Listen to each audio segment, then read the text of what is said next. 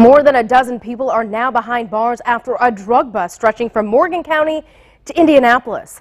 Fox 59's Eric Graves talked with the DEA about how authorities say they then followed the drugs back here to an Indianapolis fentanyl supplier. An investigation that started with fentanyl and meth in Morgan County eventually led DEA officials here to Gable Drive on Indy's east side, where they say a serious violent felon was supplying meth out of a house here while being on house arrest with an ankle monitor.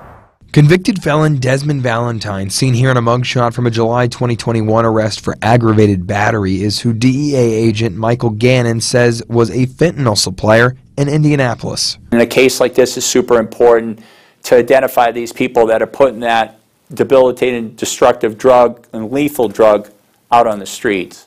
Gannon says Valentine made his first appearance in federal court on Monday. According to the DEA, Valentine was dealing drugs out of a home here on Gable Drive on the east side while he was in community corrections. Gannon says Valentine was on house arrest and had an ankle monitor. They're out there conducting drug trafficking activities while they're supposed to be on house arrest. Gannon and the DEA began the investigation in Morgan County, working with the Morgan County Sheriff's Office and Martinsville Police. And you had fentanyl, you had opioids, you had methamphetamine. Gannon says they arrested 14 people who were dealing those drugs across Morgan County during the investigation, calling it a big bust. You had 14 people in the Morgan County area, and they're reaching out to individuals who are sourcing them with dangerous drugs that are destroying communities. Gannon says those arrests eventually led them to Indianapolis and Valentine. Gannon says authorities arrested Valentine on a traffic stop and then got a search warrant for his home, where they found drugs and guns. Convicted felon looking at firearms charges and possession